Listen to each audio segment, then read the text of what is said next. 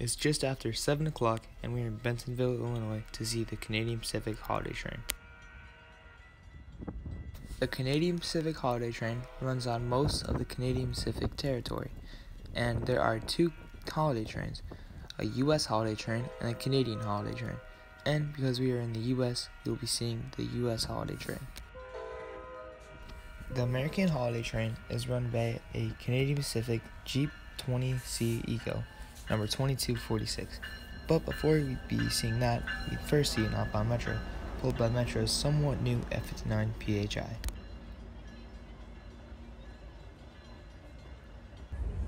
The CP holiday train would be making a stop here at Bensenville, and stay overnight in Bensenville Yard, then head west tomorrow on the CP Elgin and Chicago subs.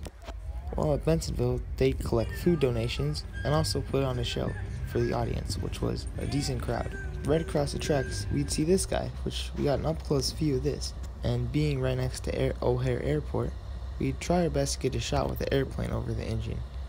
And this was the best that we could get while it was dark out, and the shot still turned out pretty cool, nonetheless. After about 45 minutes, the show would be wrapping up, and they need to bring the train back into the yard. The first step of getting the train on the other side of the yard was taking it out of the rip track and putting it on the main.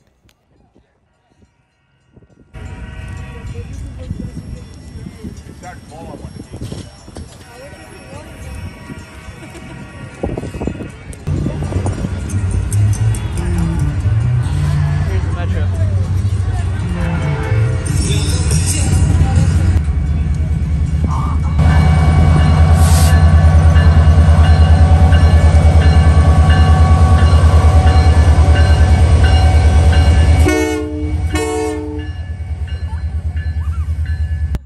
Just after the holiday train cleared, another outbound Metro shows up with again another F59 PHI.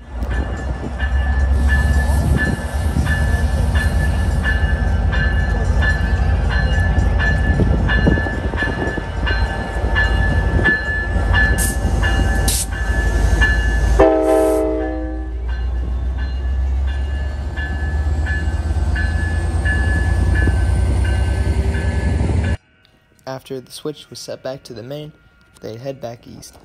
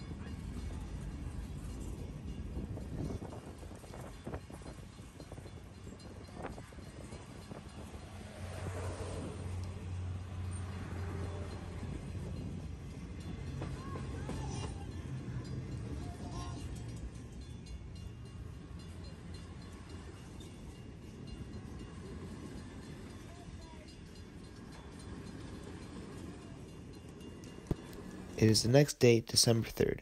We are set up for the holiday train at B35 on the Elgin sub. At one point in time, the Chicago Northwestern's Lake Geneva sub used to run over these tracks at this location, but in the late 90s, the tracks were torn out and nothing really exists from that line today. It's just past 8 o'clock and it'd be another half hour until the holiday train would arrive, but before that would happen, we'd see an inbound Metro.